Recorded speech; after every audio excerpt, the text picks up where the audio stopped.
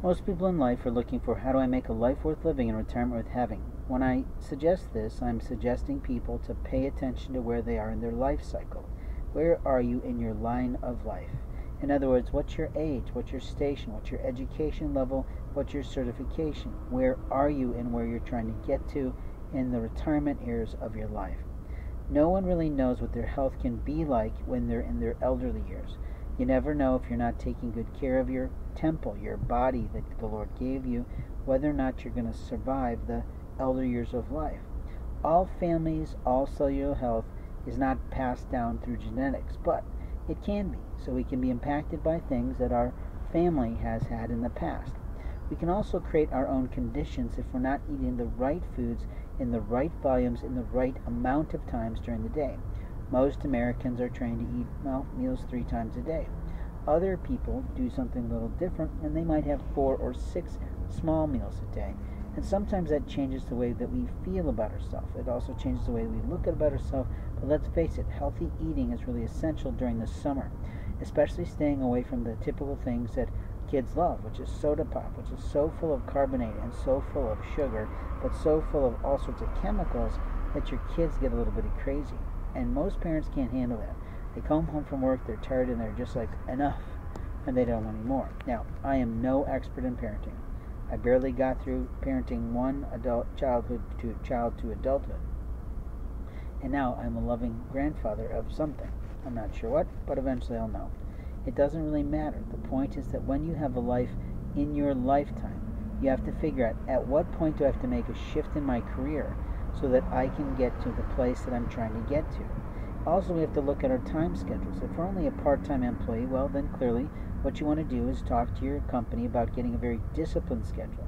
When I was dealing with the late father dying, I literally said, look, I can only work these days, and I'm fine on these days. Please give me these days off, because these days off allow me to make, in theory, a living, because these are the hottest days for my industry to be available to people. They understood that. They regarded that. They kept that. And it was good for me. But it was still a part-time gig. It wasn't going to pay enough for my salary. It wasn't going to pay enough for my living expenses. It was just enough, barely enough for me to handle food and, well, expenditures in terms of electric bills, utility bills. I guess that's what they're called. It's been a long time since I had to worry about that stuff. Even living in Japan, I had utility bills and all sorts of rent and everything that any other human being does, just like any other person around the world. But here's the play. If we don't know what people are doing today, if we're not sure who they are today, it is our number one job to be a good listener. Because a good listener understands and harvests information and literally listens to someone else's lifeline and story. Because sometimes we might know the person that could help that person celebrate more of God's glory. In other words, they're looking for slightly different work. They want to advance in their life. They want to do something that doesn't make them feel like a jerk, and they want to do something healthy, moral, and, well, intelligent. So sometimes the people that we associate with actually have a player, has a friend, has someone somewhere in colleague network and, well, the networking land that might actually have the position that we're talking about, or that we're looking for, or that just might fit our skills.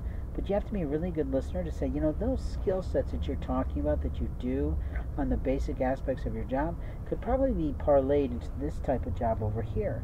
Have you ever considered looking at this on LinkedIn or one of the job hunting network sites? And that's the hard part, because sometimes those things, you work hours on those things, on those resumes and on those online applications, and then your technology goes kaput, and the hour and a half of work that you just did just goes zap out of your life. Now, I'm not telling you anything that any standard job hunter doesn't know, but networking in life, socializing in life, and socializing with the people appropriately across cultural divides is really appropriate in life. In life, we have moments of time to teach people who we are, and how we dress, and how we feel, how we present, what we say, and all the things that we presume are real about American society today are really real. When we try to alter what people expect, when we try to interfere with people we disrespect, when we try to avoid the law enforcement of our life, which means, hey, you got laws on this industry, you got rules in this industry, and you're trying to live outside the lines of that, what foolery you're in.